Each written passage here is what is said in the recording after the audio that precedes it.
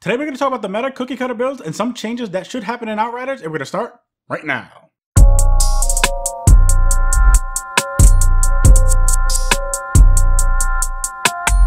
What's up guys, Reckless here and welcome back to another video.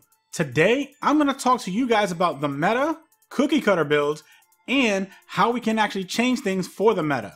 And if you guys want to see more Outriders content in the form of class builds, legendary farming, official and fan-made lore, news, updates, and more, be sure to subscribe down below and turn on notifications so you never miss out on any video. Okay, so if you don't know, the meta is generally an agreed upon strategy that is the most optimal way to play, win, to even get past a certain part in the game. Many people believe that when it comes to gaming, the meta is made by YouTubers and or streamers like myself, and this is actually highly incorrect. The strategy of a meta is thought up by the community. Mostly those members in the community that are obsessed with damage numbers, best gear, class trees, and spreadsheets. These are the very smart guys and gals that get the information for their spreadsheets from data mines, which are pretty much the game files in conjunction with a lot of testing. There are tons of trial and error that goes into this process. These people happen to be our friends, family, followers, etc. Then we, YouTubers, relay the information to you guys. This is mostly the case unless a YouTuber happens to be that girl or guy that is obsessed with the damage numbers and the spreadsheets. That is how the meta is actually made. Also, the meta is normally endgame content, things to be used in the endgame, but can be used while playing the story and or campaign. So, what weapons are the meta for Outriders? You ready for it? Death Shield, Death Shield, Death Shield, and you guessed it, Earthborn Renegade's Assault Rifle. 3 out of the 4 classes in Outriders currently use Death Shield as part of their meta. The Trickster, the Pyromancer, and the Devastator. The only class that doesn't use Death Shield, but could, is the Technomancer, which uses the Earthborn Renegade's Assault Rifle. And it is the tactical variant, of course. Now, we are talking about the meta, the most optimal, not random weapons that people are actually using just to test around. Other weapons that are used are the Funeral Pyre for the Pyros, and the Anemoi for Devastators. Tricksters and Technomancers pretty much stick to one weapon the entire time that they are playing. But it's not just the weapons that make the meta. It's also the stats and the mods on the weapons. Speaking about mods, recently the mod Dark Sacrifice has seen a lot of play in many builds, including 2 of mine for my Technomancer and my Trickster build, which is an alternative build to the Death Shield build that everyone actually is using. I will put both builds at the end of this video if you guys would like to check those out. Dark Sacrifice has replaced Killing Spree on my Technomancer's weapon and is the second mod on my Trickster's primary weapon. But I'm not using the Death Shield for my Trickster. So, what are the mods on each of these weapons according to the meta? Well, for Technomancers, their Earthborn Renegades has Bone Shrapnel and Dark Sacrifice. For Pyros, their Death Shield has Fortress and Moaning Winds, and their Funeral Pyre has Shadow Comet and Fortress. Tricksters are using Death Shield with Fortress and Dark Sacrifice, and Devastators are using their Death Shield with Fortress and Shadow Comet, and the Anemoi with Moaning Winds and Fortress.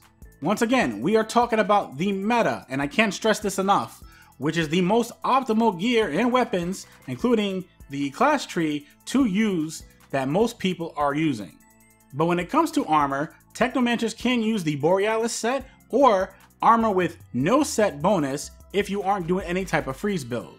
Pyromancers use the Akari set, Tricksters have no specific set to use in the meta, and Devastators use the Seismic Commander set.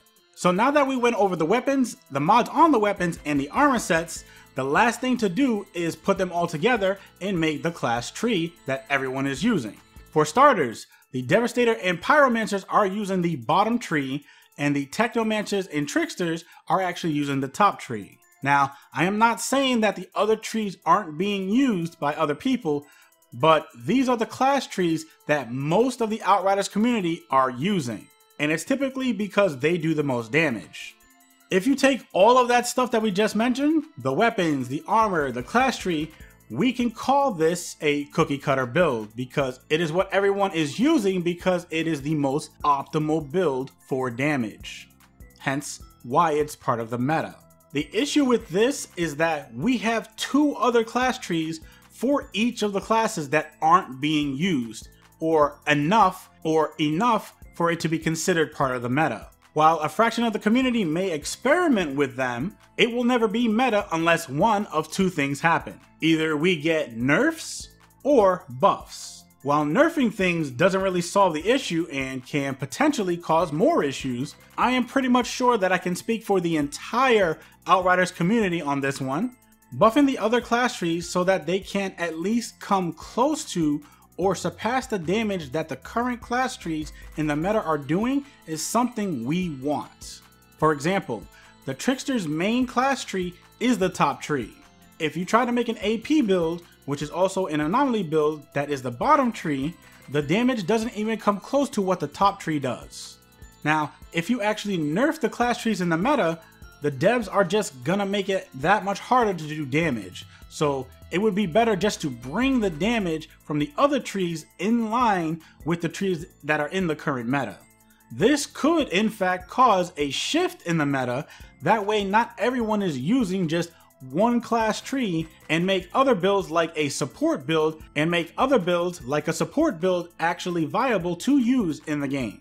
Now, I understand that there are tons of issues in Outriders that need to be fixed before we even think about a change in the meta right now, but I feel that a change in the meta at least should come every quarter to every 2 quarters. The game is still newish and still kind of broken in a bad way, but that doesn't stop people from playing it and, need I say, still having fun playing Outriders. Even though I have gone through countless frustrations with this game, I still find the time to have fun.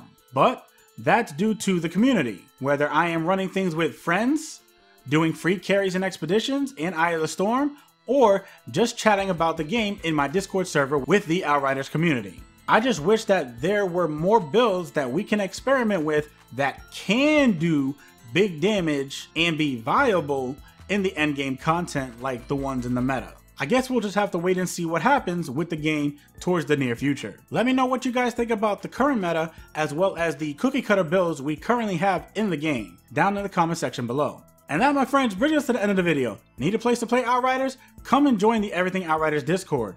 All platforms are welcome. You can make new friends, we do free carries for every expedition and Eye of the Storm, get detailed information such as data mines, patch notes, lore, and we now allow modded lobbies with high restrictions as well. We have over 400 members and it's growing every day, so come and join us. A link to the Discord will be in the description box below, and I will see you guys in the next one. Hey you, watch these videos too. I know you like them. Go.